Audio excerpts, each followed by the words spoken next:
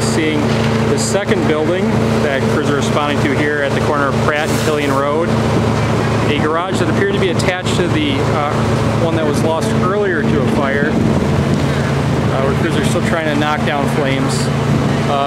You know, it just looks like it spread very quickly. They had to bring in extra water. A lot more crews came on.